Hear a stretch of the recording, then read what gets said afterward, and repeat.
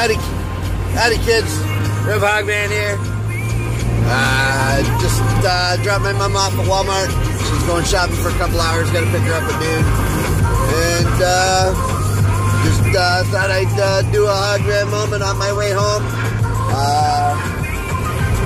Much love and respect to all my friends and family and brothers and sisters out there. Let me turn this, again, Christmas is upon us, you know,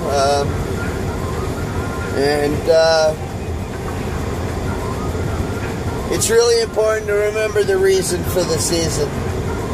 You know, there's not much money this year for presents and stuff like that. It's just the reality of everything that's going on in the world. I think everybody's having a little bit of a struggle. I sure have got my heaping plate loaded full of it for the last few years. But struggles and strife, but you know what? That just makes us stronger in the end. And I just got to keep my eye on the end. Just remember that. Remember that your rewards aren't of this world. Your rewards aren't of this world. You know, I just stay focused and trust that I know and trust that God has a bigger plan than the one we see. You know, it's live by faith and not by sight. You know, and know that in the end, it'll all work itself out. You know. And you're going through what you're going through because that's what you need to be going through. You know, nothing more, nothing less. You're exactly where you're supposed to be. Because that's where you're supposed to be. You know? There's pains and struggles in all of our lives. You know, like, I mean, I've just gone through a series of spinal injections. You know, and I don't know whether anybody's had them in the spine before. They're not the same. You know, I said this to Rhonda the other day. She was talking about some people she knew that had injections in their knees and elbows, and it had helped. You gotta understand, this is going right into my spinal column. This is not going into my hip or my shoulder, or, you know, it's going directly into my central nervous system, into where my spinal fluid is. And one mess up and I could be paralyzed for the rest of my life. That's just the reality of where they have to do these shots. Because of the spinal damage I have from 25 years ago.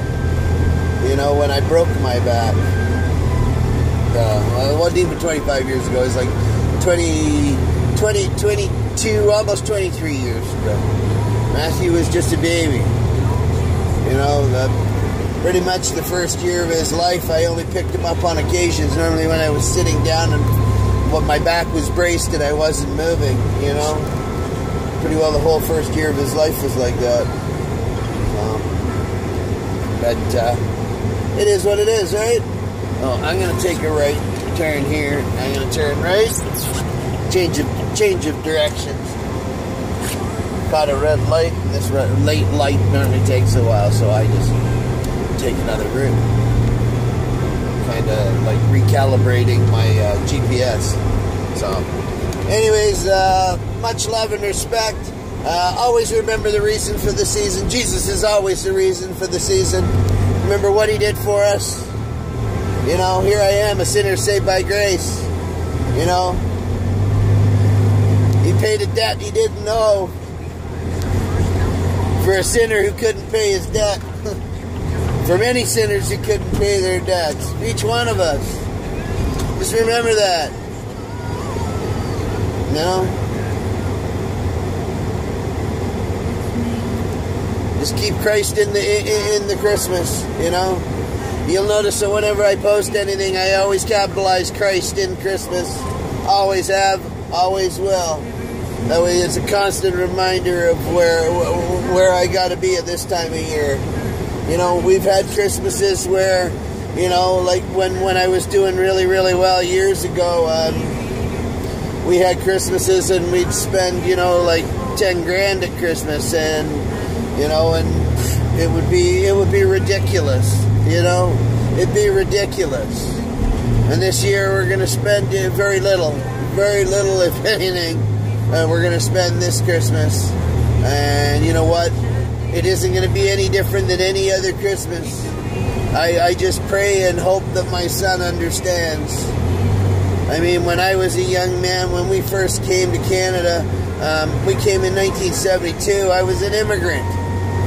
Yeah, see, I'm an immigrant too. A lot of you didn't know, well, some of you did, but a lot of you didn't know that.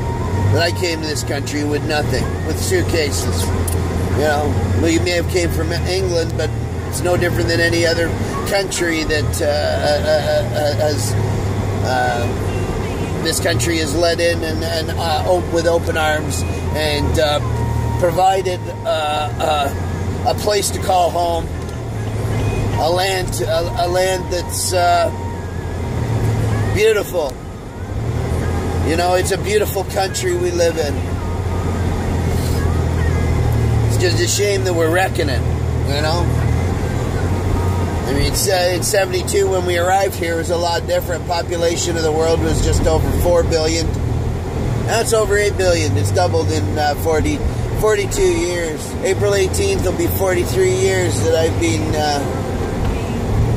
actually, it's 43. It'll be 44 years that I've been in Canada. Wow. I must be old. I remember landing in Canada. I remember getting off that plane. I remember being that scared little kid, eh? You know? I have a lot of PTSD from that. I mean, I was just a little man. We moved from one country to another and with nothing.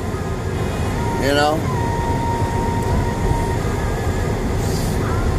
My heart kind of goes out for these Syrians, but we really need to screen them properly. I never say nobody ever leaves my house hungry. I've always managed to find something for somebody to eat. I've always had that motto, you know.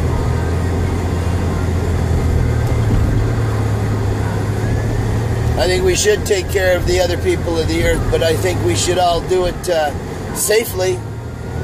Especially when there's people that are sneaking in there, and I'm not saying that they're any particular. You know what? I don't look at whether they're Christian, Muslim. It doesn't matter. They're terrorists. You know, I don't support what they do, just like I don't support anything that Westboro Baptist Church does. You know, I don't think it's right that they do that either. But we need to screen them. We definitely do. You know, because the reality is there's some that are sneaking in between, and they've got to understand that if they're peace-loving people, that we've got to screen them out. We have to make sure that we're not letting people in that are not a positive influence on this country, or coming here to cause problems or do horrendous things to our people. I mean, we got to play safety. I mean, I love all people, and I mean, everybody knows that. I love all people. It don't matter what color you are. It don't matter what religion you are. I love all people. You know, I am what I am. I know what I am, and I stand firm on the rock. But I love on all God's people. Whether they love on Him or not, that's between them and God. You know, I'm sure if Jesus was here, He wouldn't be throwing rocks and causing all kinds of problems. But I'll tell you, I'm looking forward to His return in righteousness. You know, He's going to come back with a righteous anger. He'll sort all this out. No worries. Have faith. Much love and respect. And you just had coffee with the Bishop.